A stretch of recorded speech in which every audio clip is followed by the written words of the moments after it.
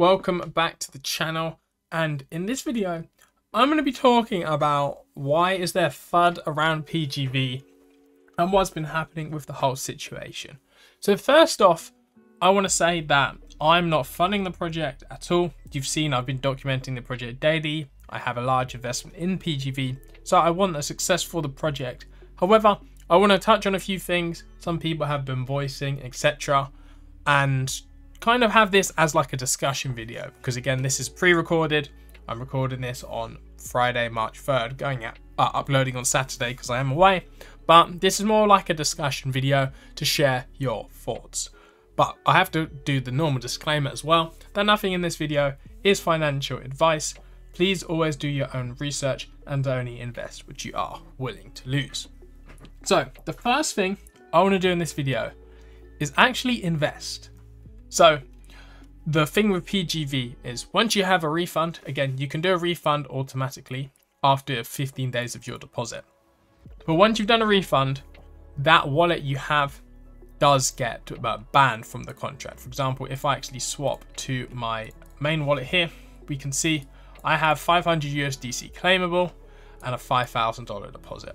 But for example, say I wanted to take my $5,000 out from PGV and I request a refund, I then can't re-enter the contract with the same wallet and would need to use a secondary wallet. So for example, I could say take up my initial $5,000 and then want to deposit my $2,300, because that's basically then would be playing with house money. But I couldn't do this with the same wallet. I would need to have a second wallet in the contract and send the funds over to that, which is perfectly fine. However, there have been some messages in the Discord saying that once the refunds are done, the contract won't be allowing any new investors. This is new investors, not a investment amount as of yet. So pretty much you would need to be in the contract by March 10th. Again, this day I saw thrown around in Discord, but I can't find the post, so it's not 100% confirmed. But at some point, there will be an investor cap where no new users can enter the contract. So even if you've been in the contract and you've gotten a refund, your new wallet won't be allowed to enter PGV. So that is why I'm actually going to do a deposit on a separate wallet, just of $100 for minimum, just to make sure I have a second wallet in PGV. So of course, first I need to give permission for the approval for my 100 USDC, and then we will go ahead with the deposit. So why am I doing this? Again, I want a second wallet in PGV. So if I ever get a refund on my main wallet, I have a second wallet already in the contract, which I can add funds to. Because again, the PGV team have said users already in the contract after this date that they stop allowing new users. If you're already in, you will be able to increase your deposit. It just won't be new users allowed. So that's why I'm doing a deposit on a separate wallet, just to allow myself to be able to, of course, get in more if I eventually get a refund on my main wallet. So now we can see 100 USDC on this secondary wallet. In terms of claims and stuff, again, it's 50 USDC minimum. I'm not too fussed about claiming that, etc. This is more just securing a spot in the contract if I ever want to get a refund on my main wallet. So we'll switch back to the main wallet now, because for example, there's been some FUD, and with the refunds, etc., as we can see, the contract balance is sitting, it's not crazy low, but it's under 1 million USDC, which is already kind of hovered above.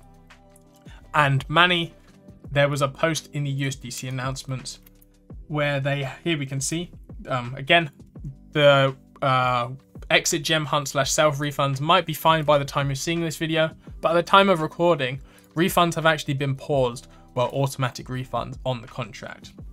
The reason for this is because they're of course doing all of the refunds from other contracts and pulling from one account to add more funds. So basically they're going to do all of the refunds, and then the funds they have left from the different networks will all be pulled together and pumped back into the balance of the USDC.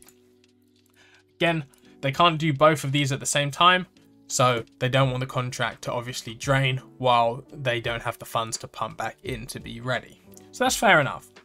But that I kind of is one of the reasons people have been fudding. Again, I'm not fudding the project. I'm just pointing or showing you guys some of the facts. So for example, the BSC contract, there are some large wallets already that haven't had their refunds yet. And when we say large wallets, we're talking big. For example, this one wallet here hasn't received a full refund yet, and the active deposit is $770,000. Again, I can't confirm if this June is 100% accurate, but by the looks of it, this wallet has not had a refund. They started with a $294,000 deposit, reinvested $475,000. They hadn't done any withdrawals, and now they're getting a refund. Well, they will be for $770,000. Here you have another wallet, which active deposit is $611,000. We have a $400,000, another $400,000. So those 4 wallets alone is $2 million. Then we have some $200,000 wallets, so that's another $1 million. Then we have a $370,000 wallet and some more free. Like, these are huge wallets. And just these wallets alone has got to be over $5 million plus in refunds. Again, these wallets will get the refunds. My thought is that depending on how the gem bots, etc., the actual bot program has performed, I know the old contract was 2% per day, which of course they've cancelled because it needs to be variable, because that's how real trading works. Some days your rewards might be high, some days your rewards might be low. So my view, again, I'm not fudding, but I just think that in order to pay these users out, they're going to need to, of course, take from some of the new profits the bot is generating. I'm not saying it's Ponzi that they're using new users' funds. I'm just saying the rewards from the gem bots, for example, we can see they're trading with $12 million. Some of this, either the funds or the earnings, will probably be needed to pay these investors back. Again, I don't know how many funds were left in the old contracts, but there is a large amount that needs to be paid to these users. So that was, I guess, that's one reason why people are fudding, in my opinion. The second reason is the bot presale that's going out today. Well, I think the bot presale will already be out by the time this video is live. But with the bot presale, of course, if you can then run the bot yourself, people might be incentivized to, of course, withdraw their investment to run it themselves. Again, for me personally, I'm not going to move my $5,000 into the bot myself. I'll probably just test it with maybe 1,000.